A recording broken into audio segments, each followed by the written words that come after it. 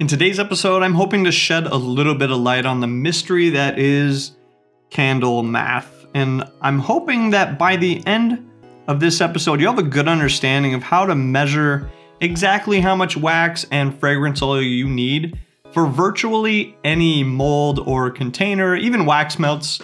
You can use this method. I'm gonna spend some time running down the theory of exactly how to figure out the wax and fragrance oil. So we're gonna do a little bit of math. We're gonna do a little bit of proof of concept here. We're gonna jump in, let's look at this. So let's say that we have our candle here and we fill it with our wax and our fragrance. Or our wax is gonna take up some amount of this. This is our wax, and our fragrance oil will take up the rest. Literally every scented candle is made up of wax and fragrance oil. Even if you blend your wax, it's still wax. Even if you blend your fragrance oil, it's still fragrance oil. But the entire weight of this thing, this entire weight, the total weight of our candle is going to be equal to our wax weight plus our fragrance oil weight. Taking this one step further, we know that our fragrance oil can be compared to our wax by a percentage. And we call this percentage the fragrance load. And this is where we really do apply some math. So the fragrance load is the percentage by weight of fragrance oil. Fragrance oil. And we can represent it with what I'm going to call a variable f. And f is typically anywhere from 0%, meaning you have no fragrance oil, to 12%. There are some waxes that can hold up to 12%.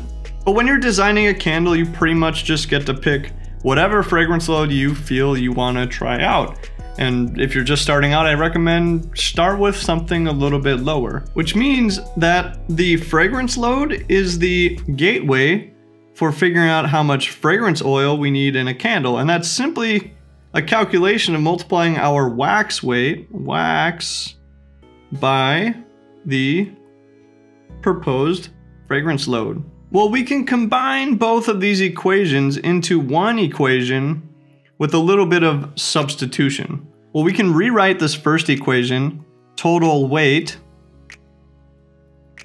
equals our wax plus our fragrance oil. But our second equation actually told us what our fragrance oil equals, right? So I'm gonna actually substitute this in, and instead of saying fragrance oil, I know that it equals wax times our fragrance load. They're literally the same thing. That's how we calculate it. So rather than writing FO, I'm actually going to write, well here, I'll write FO at first. Instead of rewriting the exact same equation as what's on the left here, I'm going to substitute this other equation of wax times our fragrance load. And here's where we're going to do a slight bit of algebra to rewrite this in a slightly different way.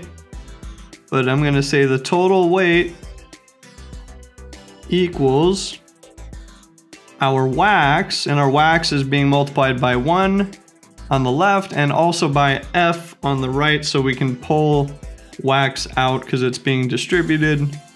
1 plus F.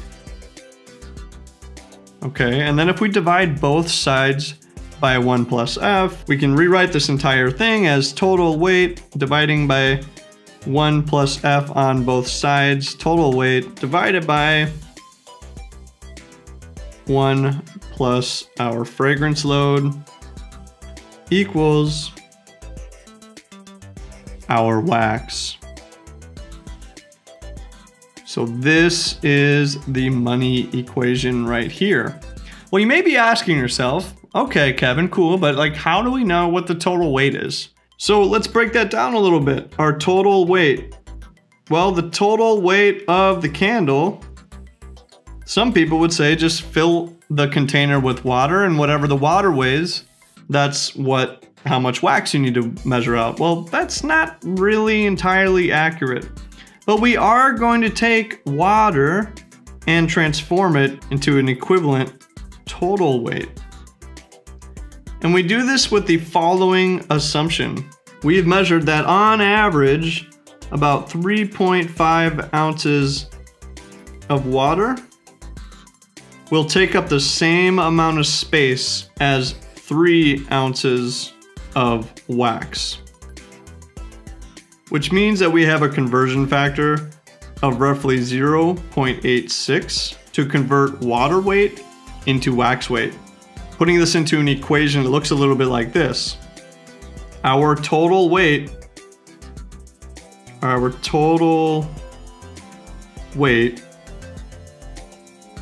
actually equals our water weight, H2O weight, times 0.86. So how do we put all this together? Well, quite simply, the first thing we'll do with any container is to measure the water weight. Measure the water weight. Right? So find your container, fill it with water, figure out how much that water weighs. Make sure you don't include the weight of the container. Once you have that, we're going to multiply by the number of containers. Doing it now will make sure that we get rid of any errors that might be compounding from waiting to multiply our numbers later. If we're making 3 candles that are all the same container, then we only need to measure the water weight in one of them and then multiply that by 3 to figure out the entire water weight for all the candles. So the next step is to find our total weight. Total weight equals our water weight times 0.86. This is more technically known as the specific gravity or the relative density, however you want to frame it up. And if you're curious about diving more into that, you can check out the resources in the description. But we'll stick with 0.86 as the average just to make this simple. The next step is to calculate our wax weight. So our wax weight is going to equal, these aren't new equations, I'm just pulling these from the side, but this will equal our total weight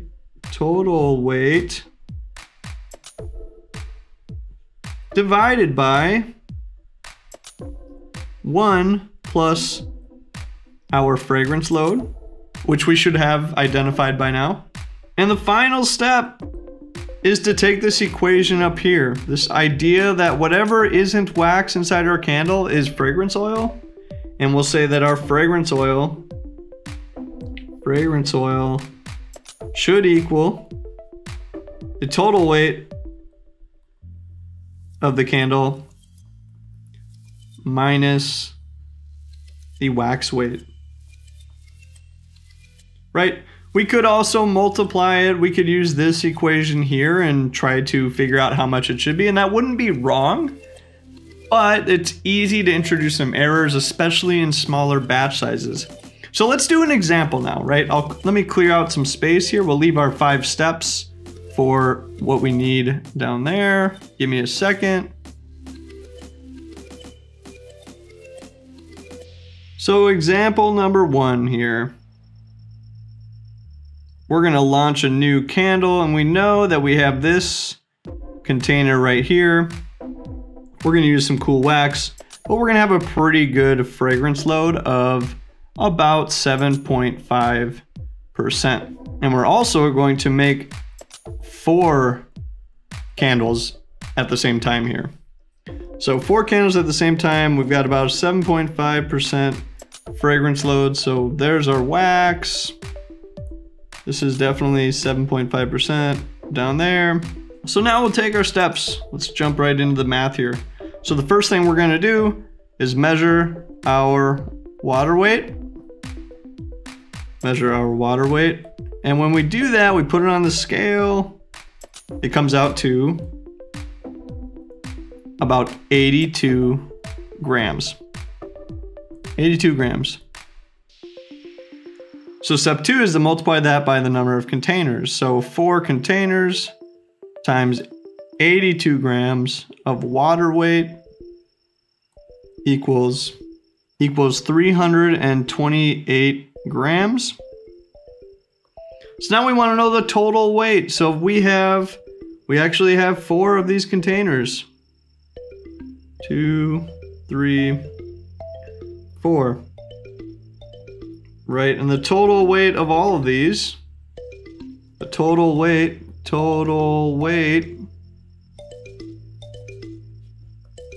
equals 328 grams times 0.86, and that gives us 282.08, which we will simplify as 282 grams. Step 4 is to find our wax weight. So how much wax do we need to melt down for these 4 containers in this batch? And that's going to be our equation. Wax equals our total weight, which was 282 grams. It's okay to round at that point. We're going to divide that by 1 plus 7.5%, which is 7.5 divided by 100. So this is the same as writing 282 grams divided by 1 plus 0.075. And when we run that through the calculator, we end up with 262.3 grams, which I would round to 262 grams. So the last step is to figure out how much fragrance oil do we need. And this is awfully simple, right? We know that in this entire batch, there's gonna be 282 grams of stuff, and 262 grams of that stuff is wax, which means that the remainder has to be fragrance oil. So 282 grams of total stuff, subtracting our wax, 262, and you probably already figured this out in your head, but we're gonna need 20 grams of fragrance oil. So for our batch, this batch, when we melt down our wax, we're gonna melt down 262 grams of wax, and off to the side, we'll measure out 20 grams of fragrance oil.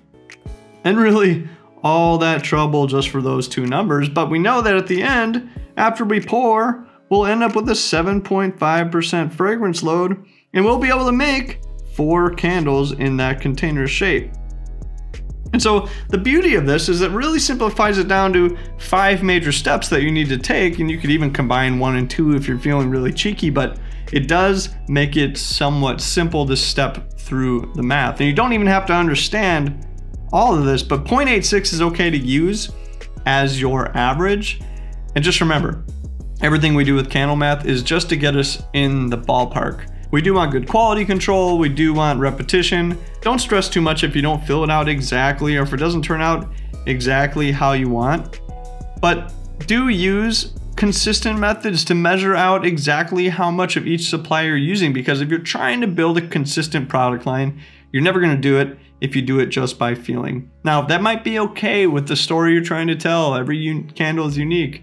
But if someone loves what you did and they come back and ask for it, if you don't know that it was a 7.5% fragrance load in that container, well, you're a little out of luck. But anyways, I hope this made sense. If you have any questions, please leave me a comment and I will get to it as soon as possible. Otherwise, I hope you have a great week.